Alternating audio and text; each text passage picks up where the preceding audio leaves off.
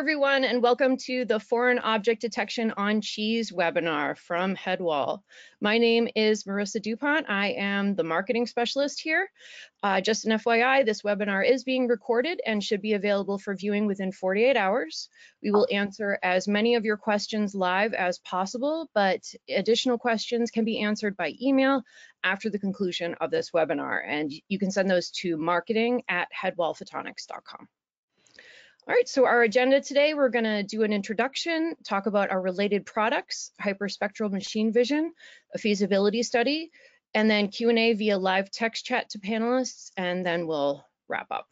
You can ask questions using the questions panel in your GoToWebinar control panel on your PC or phone, and you can see the locations for where the questions panel is on each of those.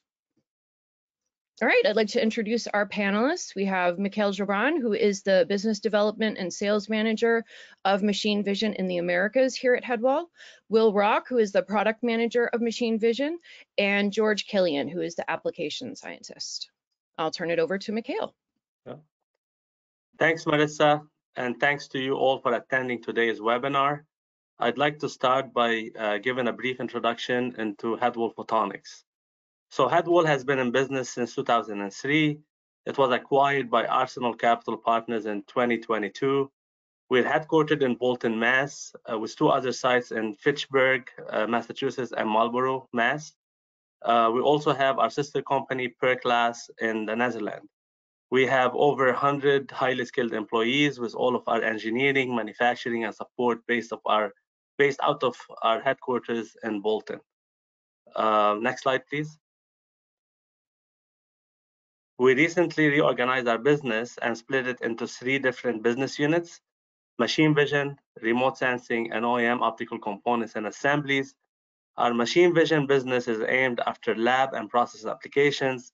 We are known to have ready-to-use standalone scanning packages, which could include different types of hyperspectral camera, stage, lighting, and software, meaning you could start acquiring data from day one.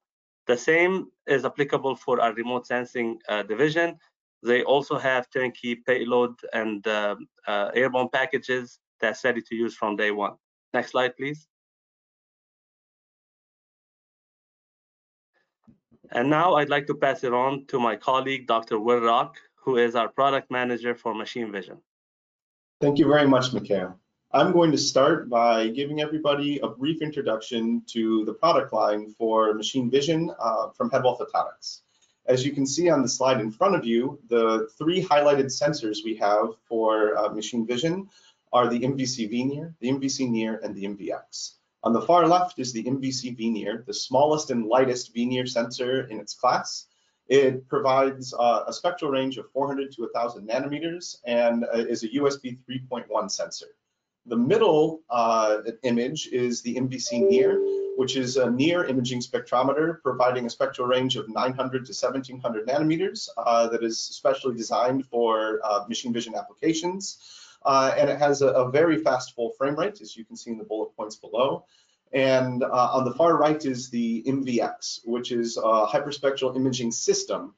Now, this hyperspectral imaging system provides onboard processing that allows direct output of analyzed results, while the components, the MV.C NIR and the MV.C NIR, are designed to be connected to a PC and controlled via perClass MIRA. Headwall also has a PC that we call the MV.PC that's designed to operate with all of these sensors using perClass MIRA for acquisition and control. And as is shown on the next slide, all of these sensors can be coupled with the perClass MIRA stage and an MV.PC to create an MV.Scan package. These packages give you everything you need to quickly unbox and set up and start taking hyperspectral imaging scans and to do everything. It has everything you need to acquire, develop models, and then deploy those models all within one interface without even changing your program. And so we think that this is a very attractive new package, and the perClass MIRA software provides a very intuitive interface to even allow beginners to train on hyperspectral scans and create models very quickly. And As I stated, those models can then be deployed all in the same interface as well. And the stage package comes in a rugged Pelican case that's actually fairly easy to move from place to place. It actually can be checked luggage on an airplane, so it's not so hard to travel with. And you can get interpreted scans within a few minutes. So the next slide, please. I'm going to talk about our website, which was recently redesigned. And this new website provides a more intuitive interface, and we have restructured how we're presenting our product line and technology.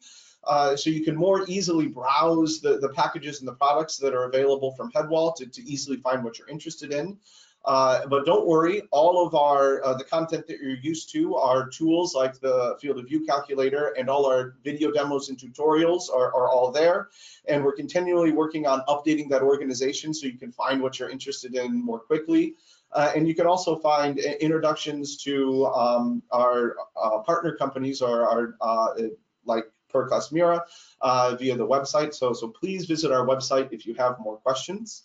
And now I'm going to jump into a brief introduction to hyperspectral machine vision or hyperspectral imaging in general. So just to lay the groundwork, so for those of you that aren't intimately familiar with hyperspectral imaging, I want to quickly explain the technology so you get a quick idea of what we're doing and the cool stuff that we're enabling through our software and our packages. So hyperspectral imaging is the combination of, as you can see on the left, imaging, and in the middle, spectroscopy. And the result gives you a hyperspectral data cube, as is shown on the far right.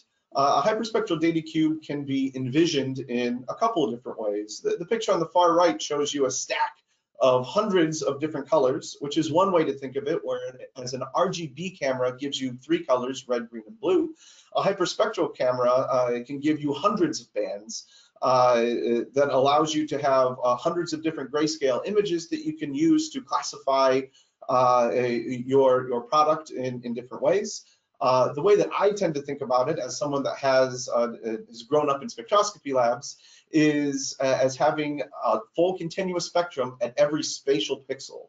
And this enables the use of spectroscopy analysis techniques to discriminate the different chemical composition in every spatial pixel of your image, providing a very powerful combined technique to give the discrimination of the spectroscopy and the full field of view of an image. And as can be seen on the next slide, we just show an example of how we classify an image in hyperspectral imaging. So this example image is 6 different white powders. To the naked eye, these are all just white, but to a near-infrared hyperspectral image, these white powders are all very different. And the white powders are table salt, baking soda, glucosamine, ammonium nitrate, sugar, and white clay. And as you can see from the spectral profile of each, they're all very, very different. So if we build a library that contains a spectral profile of each of these different samples or chemicals, we can build a model that compares these library spectrum against the spectrum found in every spatial pixel as we are scanning. And as is shown in the example on the far right, when a spatial pixel matches a spectrum from our library, it's given a false color. So the image on the far right shows how we can identify what is in every spatial pixel in the scene. And again, this can all be done in real time as we are scanning using the perClass MIRA software. And to show a little bit more about how our sensors work and the type of technology, on the next slide shows a quick example of what push broom imaging looks like. So all of our sensors are push broom hyperspectral imagers, which means they are line scanners, so they're collecting just a sliver of the scene at a time. This lends them naturally to be used on things like conveyor belts. You can see on the far left, the blue line there represents the sensor field of view. So this is the sliver of the scene that is being captured. And then as you saw the sample moving under that sensor field of view, you saw the image waterfall and the analysis waterfall build up. And so this is just a graphic way of showing as the sample's passing under the sensor, we're building up an image. And as we are building up that image, we're analyzing it at the same time. So after you develop a model in perClass MIRA, it enables you to deploy that model, and as the sensor is scanning, every single spatial pixel as it passes under the sensor is given a class and is being, again, classified and put into that class. And we're also doing things like object segmentation. So as a full object passes under the sample, we're telling you this is where that object is, and allowing you to pass that object information down the line to, say, a robot that might want to eject or note those objects of interest. So this is very powerful push broom imaging technology that enables you to scan full spectral information and analyze it all at once. I like to think of a hyperspectral imager as being hundreds or even over 1,000 spectrometers in a single box. So every time you're taking a single pixel of your scene, you're not just getting one pixel, you're getting that full spectrum.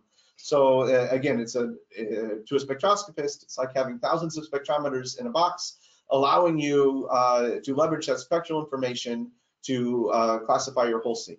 And with that, I'm going to hand it over to my colleague George, who's going to talk to you about this application of interest. That is our latest application in a series of webinars that we're doing to help excite everybody about all the really cool things that you can achieve with hyperspectral imaging. So with that, take it away, George. Thanks, Will. So hyperspectral imagers can be used to solve lots of different problems. So we need a problem. Well, for this particular application, the problem is that recalls are costly and can certainly damage a brand's reputation.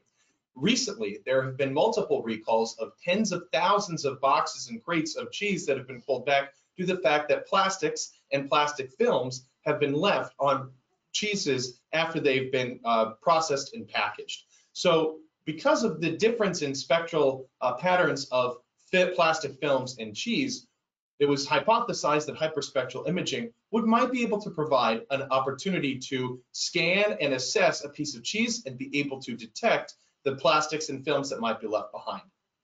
We partnered with Groba. Groba is the cheese experts, as perClass MIRA and Headwall are the hyperspectral experts. They make cheese processing equipment and are experts in understanding on how and what types of plastics are left behind on cheeses during the processing and packaging processes. So they provided for us the cheeses and the plastics for this particular feasibility study, and we can't thank them enough for their assistance in being able to provide us those well-ground truth samples and being able to create a great feasibility study. So the objective of this feasibility study, as I mentioned before, is to be able to detect the different plastics that were left behind on the cheeses. The different types of plastics were of different colors and of different transparencies, and they were placed on the cheeses, and the cheeses were scanned with the MV.C NIR Hyperspectral Imaging Sensor and utilized with the perClass MIRA software. As you can see on the next slide, how the MV.Scan package that Will mentioned earlier works together. So the MV.C NIR sensor is what you see at the top part of the picture. On the right-hand side, you see the MV.PC. This is where the data is both gathered, assessed, and then deployed once a model has been created. You see the block of cheese that's been placed on the perClass MIRA stage, and it all works together within the perClass MIRA software. The perClass MIRA software, as Will mentioned earlier, is beginner friendly. You do not need to be an expert in hyperspectral imaging to be able to take advantage of hyperspectral images, to be able to create robust models and be able to deploy those models for real-time results. The image that you're seeing on the screen, the screenshot on the right-hand side, you see the different mean spectras of the different classes of both the plastics and the cheeses. In the middle, you see a classified image of the cheese where plastics have been detected and objects have been segmented. These objects are contiguous regions of pixels that have been classified as plastic as opposed to the cheese. And on the far left, you see that there are lots of different images that have been set as both testing and training images, highlighted in green and white respectively. This way that you can add lots of images to a particular perClass MIRA project to, again, build those robust models. So what are the results of these models? Well, first we have to be able to deploy those models. And so we start with ground truth samples and we collect that training data. We're going to assign pixels that we know to be plastic covered cheese pixels and add them to the plastic class. We're going to add pixels that are known to be cheese pixels and add them to the cheese class. And then we're going to train a model and perfect that model via either trimming the regions of interest from the different wavelengths that we might need, and then we can always deploy that model as well. The instant feedback that you get enables for rapid corrections, so you can quickly assess the model that you have just made, find out what needs to be modified, and then test in that model repeatedly until you have a model that you find to be quite strong. So as I mentioned, the results of this particular study were very successful. There were 28 plastic objects that were placed on 4 different pieces of cheese. The first type of cheese shown in the first and fourth image, and the second type of cheese shown in the second and the third image. All 28 pieces of plastic were identified, as you can see in the confusion matrix on the right. For perClass MIRA, we labeled regions that we knew where the plastic objects were. These are user input regions that we have drawn on the image so that perClass MIRA can assess whether an object has been successfully detected or not, as shown in the confusion matrix. All 28 objects were correctly classified as a foreign object, and none of those objects that we drew were not found as plastic objects. So the conclusion of this feasibility study was quite strong. The near-infrared hyperspectral imager can non-destructively differentiate between the foreign objects from the cheese, even if they look similar, whether they be colored plastics, whether they be transparent plastics. And this shows just how well hyperspectral imaging can work, where traditional imaging sensors might fail in the past. These also, perClass MIRA is able to provide the coordinates of these plastic bodies to actuators for object removal in downstream processing. And this is a great solution to avoid those costly product recalls that I mentioned earlier, where tens of thousands of packages of cheese have to be recalled because of plastic that had gone undetected since they did not use hyperspectral imaging. Of course, we're not just able to detect things with cheese. We have lots of different applications that we have shown that hyperspectral imaging and perClass MIRA can be utilized together to create great models, whether it be in the meat industry to detect plastics, labels, bones, the fish industry to detect netting, seaweed, or other foreign objects, in the vegetable and fruit industry to find natural objects like rocks and potatoes, and all of the wonderful and many more applications that we have used. So with that, the conclusion of that feasibility study, I'm going to pass it back over to Will Rock to talk about perClass MIRA 5, which was used in this feasibility study. Thank you very much, George. And as I teased earlier, there is an update coming to the perClass MIRA software. So very soon, perClass MIRA 5.0 will be released, and that offers many exciting new features. If you haven't already viewed our webinar that came out a few weeks ago, plugging the release of perClass MIRA 5, please visit our website and view that webinar. It highlights the features that are mentioned here, that it enables a more efficient acquisition workflow. It allows developers to use 2 cameras simultaneously. This enables Headwall to offer a dual camera scanning MV scan package for those developers that want to test whether a V-NIR sensor or a NIR sensor is the right solution. And it even offers a built-in operator mode that allows, within the same software package, a developer or an engineer to make models and then switch it to operator mode and pass it off to a technician for deployment and use at line or in the field. And there are also even more applications that are highlighted in the webinar, so please view the webinar if you haven't already, and visit our websites at perclass.com or headwallphotonics.com. And now I'm going to pass it off to Mikhael, where he is going to highlight some of the events that Headwall is going to be at in the near future. Thanks, Will. I just want to let everyone know that at the end of this month, we'll be at Photonics West in San Francisco, followed by Fruit Logistica at the beginning of February in Berlin. please go ahead, find us and stop by our booth. We will be there along with our sister companies, especially perClass. We will have our hyperspectral scanning systems on display. So please stop by and ask us questions. Next slide, please. And now we go back to Melissa for Q&A. Hi, everyone. So just again, on your screen, you'll see how to ask questions in your GoToWebinar control panel. Hold on, we'll get started. All right, so first question, can your method work through existing plastic wrap? Yeah, I can take that question. So, of course, it depends on the type of plastic and depends upon the unique features of your product itself.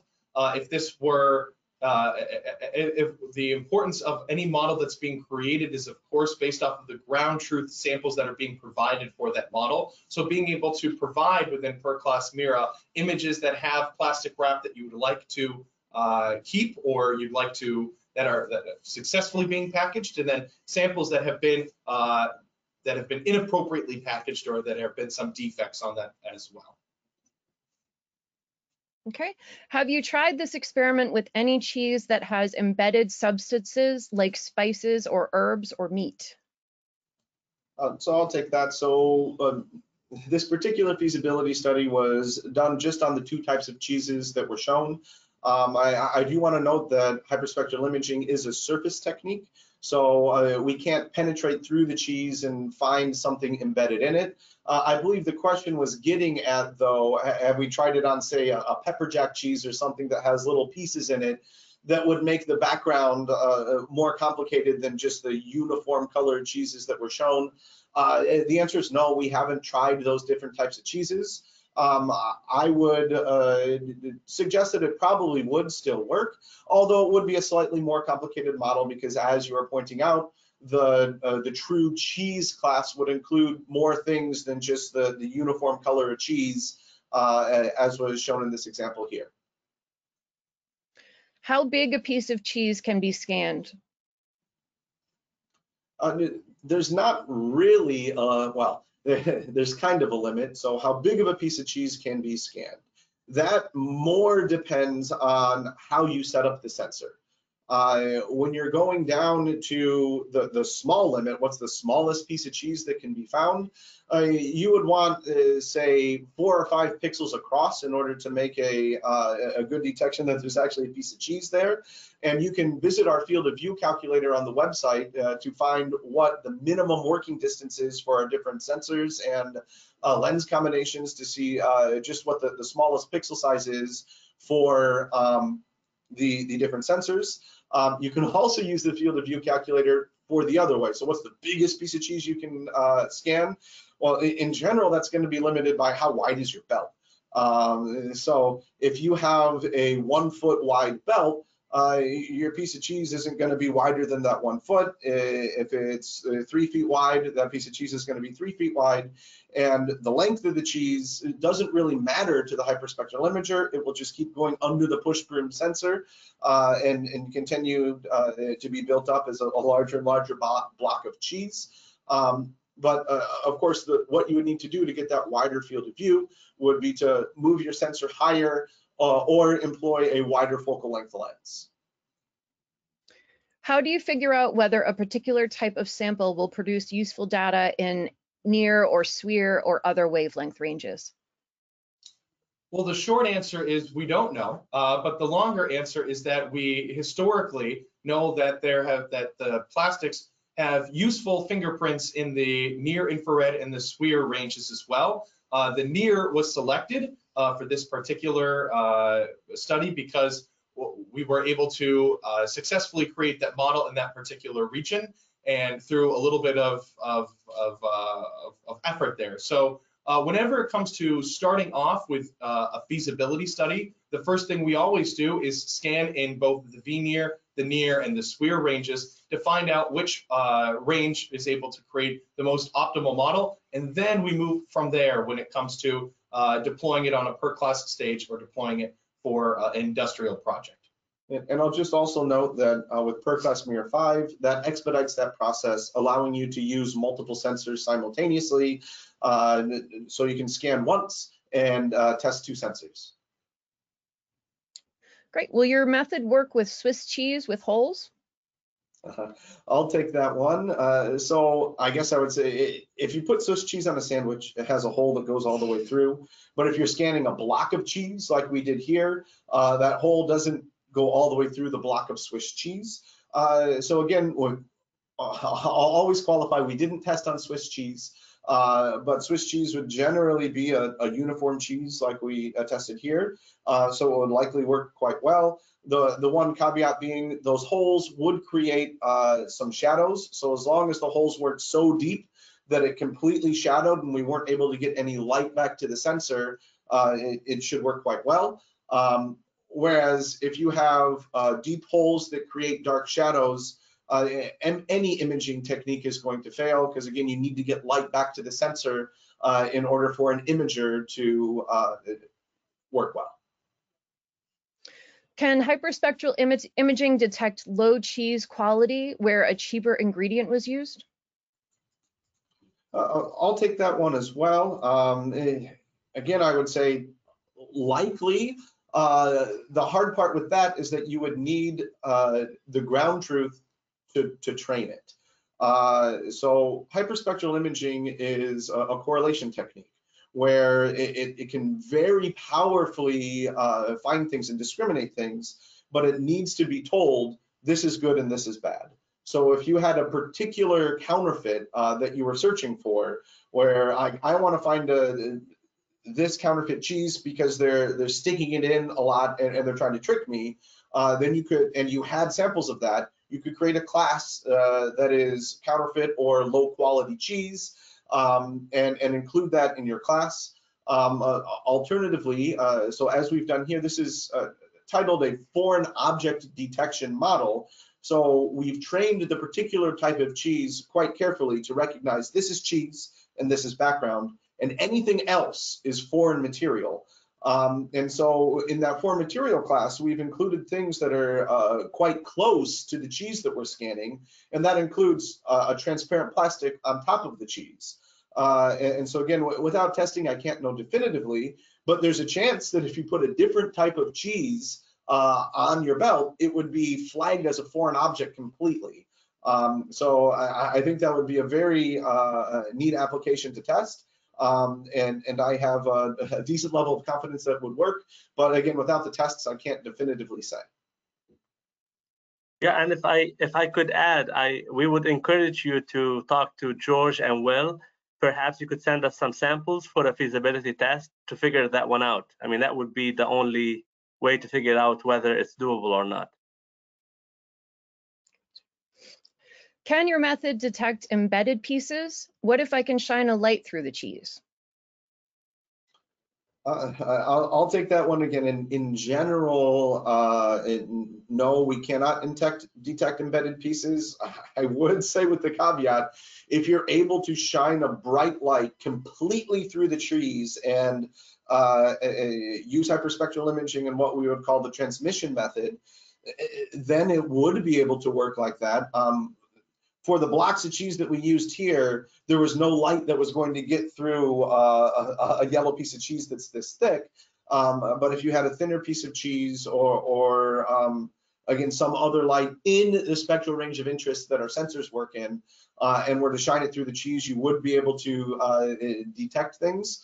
I would also say that, again, not to get too far in front of ourselves, if you're able to shine a light completely through the cheese, to be able to look for foreign material, you might be able to just use a normal RGB sensor to find it at that point, where we are at Headwall very interested in finding applications that require hyperspectral imaging.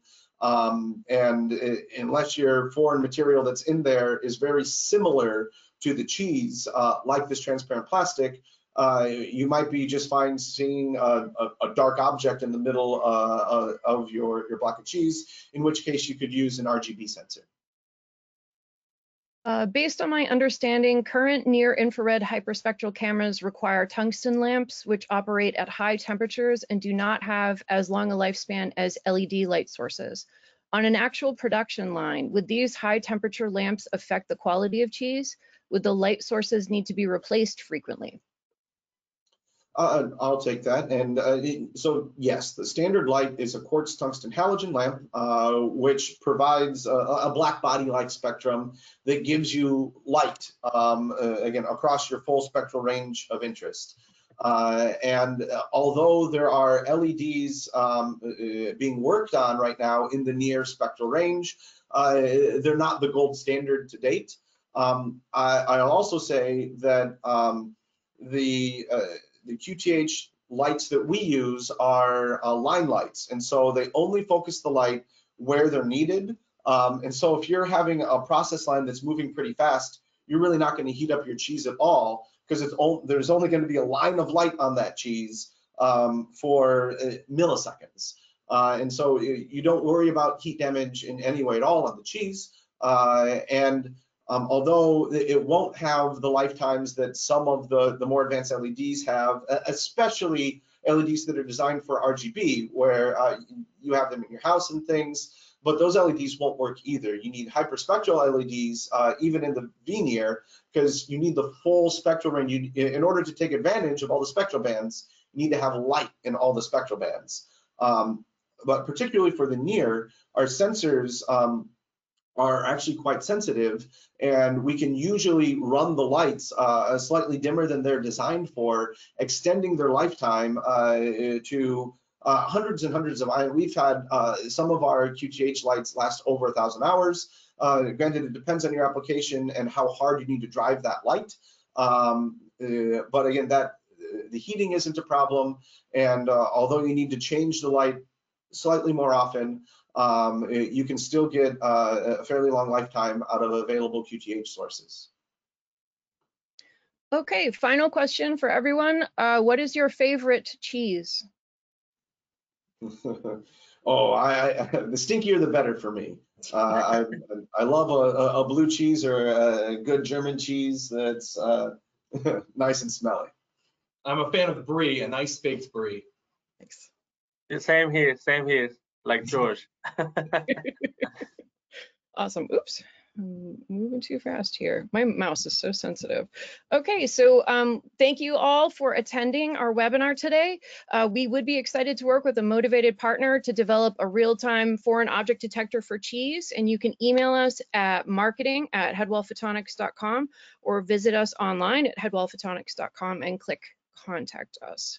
Thank you so much for attending, and we'd like to give special thanks to our panelists, Mikhael Jobran, Will Rock, and George Killian, as well as Leah Boutril and Dr. Pavel Paklik from perClass.